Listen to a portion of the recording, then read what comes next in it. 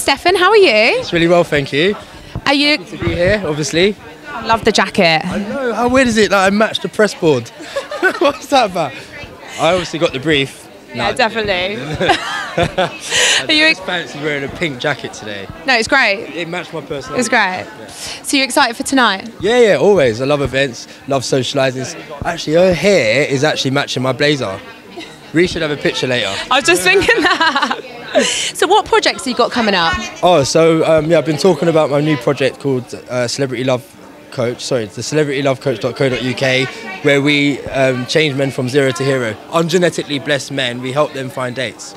Wow. Okay, that sounds exciting. Using AI. So It sounds interesting. Yeah, it's a big process, but it's 80% success rate.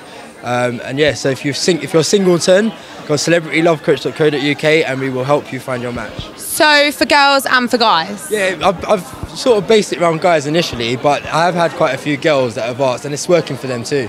Has it worked for you? Yes, it has. I don't really use AI, but like I said, I'm helping other people on my success from becoming Mr. Tinder 5 years ago.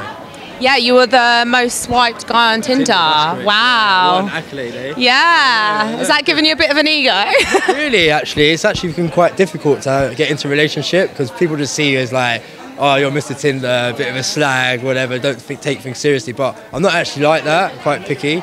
So you're not actually a bit of a slag? No, I'm not a bit of a slag, and I'm not an actual slag either.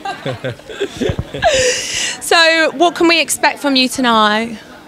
Smiles, fun, chatting to everyone, maybe a few drinks, and look out in the future. So on Friday I've got a big meeting with Netflix for a new series. I've been hanging out with people like Paul Rudd, Dexter Fletcher, Ridley Scott, so I'm looking to get on the big screen. So yeah, fingers crossed for Friday for me. Good luck. Thank you for talking to us. Thank you.